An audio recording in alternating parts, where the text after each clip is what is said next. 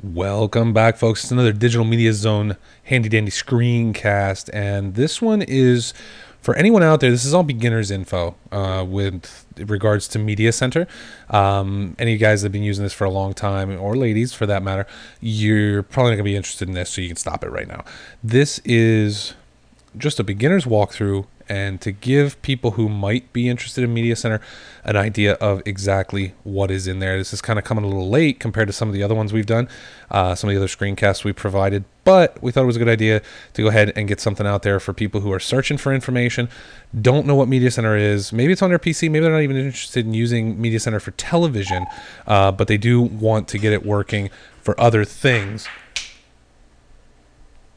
And this is going to be the way to do it. And this is going to show you exactly what you can do with Media Center. So if you're running Windows 7, this is the first thing you're going to see when you start Media Center. This will be the absolute first thing that pops up. They want you to set it up the best way to experience TV on your PC. As anyone else in the community would tell you, though, it's not limited to your computer, so don't think it is. Of course, you can connect things to your television, which will allow you to have that Media Center experience in the living room as well. That being said, let's go ahead and hit continue here. Now, again, the first thing it's going to do is set everything up. We're just going to hit express because we're not going to go through custom. I'm not going to set up television during this this little screencast. We'll do that later. Actually, there's already one out there if you want to take a look at that. So we're just going to hit express, and basically Media Center is going to chug for a second and say, okay, I'm set up. And then it's going to drop you in. Now, I don't have any tuners in this PC. I do need to get one or two in there so that I can do some more demonstrations. But for now, we're just going to look at what we've got. So first up, TV. Media Center can be used for television. A lot of people don't necessarily know that, and they don't know that they can get television in their computer. Now, this requires the use of a TV tuner, whether that's an internal circuit card or an external device.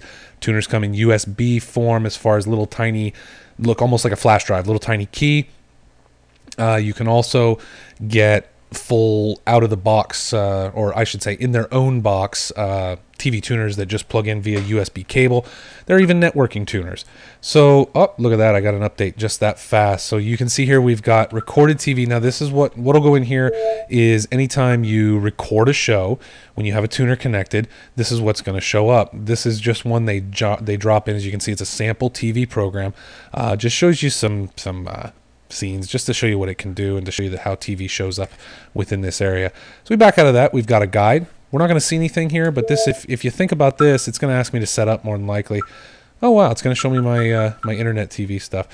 You'll see now there are no channels there, and the reason there are no channels there is pretty simple. It's because I have not set up the guide on this yet. Again, there are no tuners installed. If you do install a tuner, you'll go here to set up your live TV.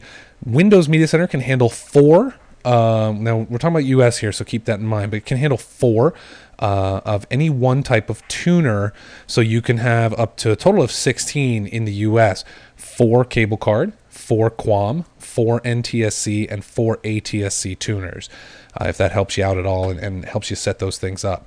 Next up, we've got our standard movie library. You can store files locally on your PC or in other places on your network and be able to play back movies. Now, this is movie library is pretty much for DVD, professionally produced movies. We're not talking so much home movies here, although I'm sure there's a way to do it if you point at the right folder. There's probably a way to get them in there. But this is really meant to display movies that have DVD cover art, things like that. If you have a DVD drive, you can, of course, play a DVD within Media Center as well. Blu-ray support is through a third party, so keep that in mind if you really want to get into rocking some HD movies through Media Center. Apparently it blends well, but I don't have that software, so we won't be demoing that today. Also on our movies bar, we have Netflix. If you have a Netflix subscription, you can now watch Netflix right inside Media Center. Again, that requires a setup, and I'm not going to go through that at this time. Included with Media Center as well is a music library. You've got music, play favorites. If you have a radio tuner, either FM or AM, I think it supports AM. I'd have to check, but minimum you're getting FM radio. So if you like listening to local radio, and you want to place a radio tuner in your PC, you can do that as well. Favorites are going to be just that, songs, albums, what have you, that you tag as a favorite. Your music library upon setup, and again, you'll see a future screencast doing that. Music library will allow you to play back music with cover art if it's available. Media Center will typically run out and grab that cover art if it recognizes your ID tag on your MP3s. Pictures and video. This is where you're going to set up to store your pictures, your family photos, things of that nature. You'll find them all in here. Usually these are all arranged by folder. So however you set up your picture library, if you have a folder on your hard drive that say is called pictures, and you point your picture library to Media Center, you point your Media Center picture library to that folder. Whatever the folder structure is under there, that's how you're going to see it within this screen. You can, of course, set up your libraries to point to multiple locations if you have pictures in different folders. As well, we have videos. This is typically where people are going to put their home movies that they might store on their computer, that recent vacation to the beach, things of that nature. So it's where you're going to find all that stuff. We'll come back to extras real quick. This is our tasks bar, which is where we can go into settings. It's not really a feature of Media Center, so I'm not going to review much. What you will see here is Add Extender. Media Center does allow you to use what are called extenders to connect throughout your home and get this nice Media Center interface on every TV in your house. Now, one and the best example of an extender is the Xbox 360. I think that's kind of what they're trying to picture here in front, because honestly, that is the best that's out there. You can also sync with devices directly from in Media Center. You can burn CDs and DVDs directly. You can go and learn more. That'll be helpful for some people. Again, we're not going to roll through settings at this time, but there is a settings page there where you can go in. We'll go and take a look. TV, pictures, music. This is where you're going to go set up libraries, set up an extender. You can change the look of your menu within limits natively with Media Center. There are third-party applications that'll do that. Check out some of our other screencasts. Set up your DVDs, your music, your pictures, your television. General is just exactly what it says, just some general things, the behavior, how it looks, sound effects, things of that nature. And yes, you do get parental controls, which are awesome if you've got kids. So let's back out of there real quick. Next up, sports. You can get all the scores that are going on if you're internet connected, so I can go ahead and bring this up. And as you can see, it's going to show me, let's see, there's some baseball. Let's check the NHL. I don't think there's going to be any games, but it will tell you that it's on at 7 p.m. tonight. Canadiens and the Montreal Canadiens and the Pittsburgh Penguins will be playing. Series is tied at 3-3.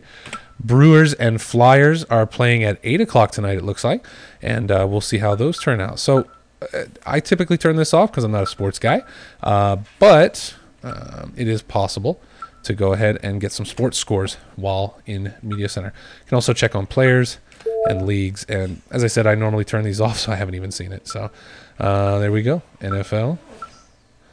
Now, again, this isn't really going to save, probably isn't going to show very much for me because I don't have a tuner.